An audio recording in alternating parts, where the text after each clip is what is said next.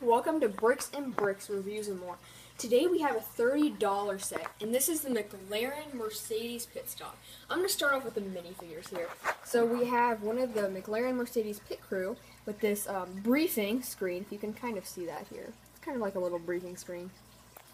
We have one of the McLaren Mercedes pit stop, another crew, but this one is within headphones, and it has a If you notice, this is actually very reflective. These little stickers here are very reflective, which I really like. The Mercedes-Benz, I like it. Another pit crew here. We have a race car driver, another Mercedes. On the back here, if you can see that, it actually says Mercedes-Benz.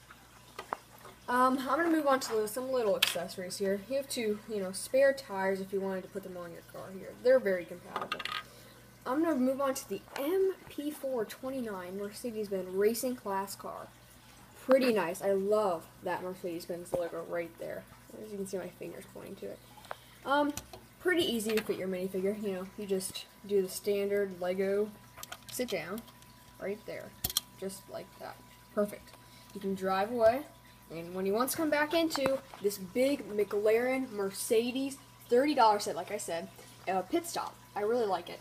You have a little gas filler. You can fill your gas just like that. Pretty cool. Just connect it to the car if you wanted. It says McLaren Mercedes down here. Also, you have these air tire pressure fillers. I really like these. You can just push these down. They're attached to little wires, and they just give the impression that these air is actually giving air to it. So these air tubes. So I really like this function. I think it really makes it a level up in realism in Lego. So here we have a little computer area behind here. It says McLaren Mercedes, lots of different information here. It's all reflective screens. I really like that. Under here, these little cabinets, you can find that they're just little pieces of tools. And when you open it, you can just see little tools. And on the same side, it just has other, oil cans and just, etc. Over here, you have a little gold place with a trophy and also an extra fender for your Mercedes-Benz. More tools, the tool rack right here. And then you see there's a little action feature. If you wanted to race them off into the distance, you just connect them up to this little part here. See if I can connect them up. And then you just pull this tab and just let it rip. So let's see.